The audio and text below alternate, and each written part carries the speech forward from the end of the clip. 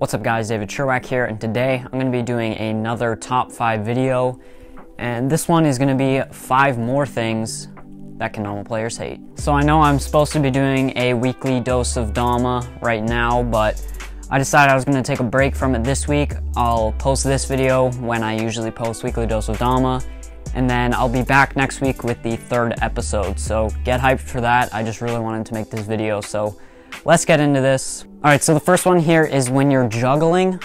Usually this happens when you're juggling. Say you're juggling your Ken and the Tama, and the string kind of tightens, it gets tangled, and the Ken straight up just smacks against your hand. Okay, I'm just realizing this now while I'm editing this. I could have called that something a little bit more precise and less lengthy. You know what, let's just call it string problems. So this can happen more often with like a short string, but even with a long string when you're juggling, sometimes the string will get tangled, and the Ken, it's honestly one of the most painful things ever. The Ken or the Tama will just smack right against your hand.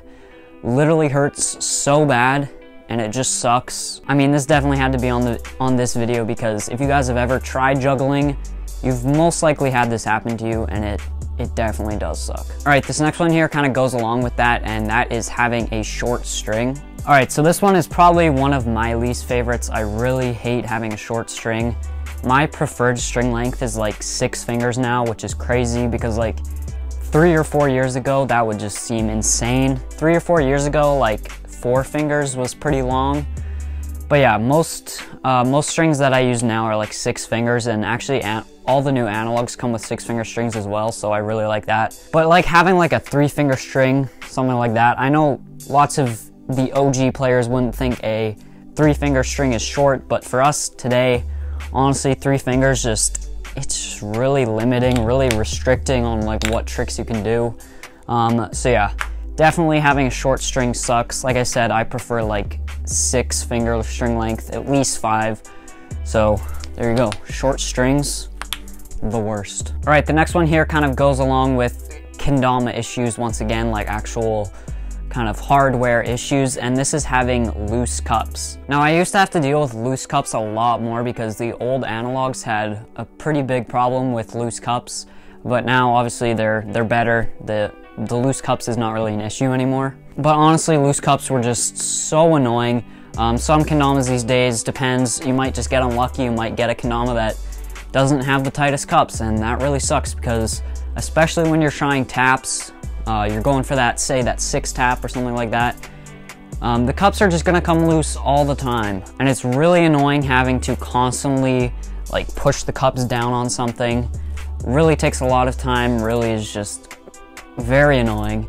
And yeah, loose cups definitely have to be on this list. All right, the next one here is having an uneven weight between your Tama and the Ken. Now this might not seem like that big of a deal if you haven't been playing Kendama for that long, but having like a Tama that is significantly heavier than the Ken, or the other way around, really affects the overall play of your Kendama, especially when you're doing tricks that the weight really matters, like spacewalks and juggles. It's really noticeable, and it really affects how well you can do those tricks. Now, one of my Kendamas here actually is the Chrome B-Day, 7-year B-Day Sleigh Dog.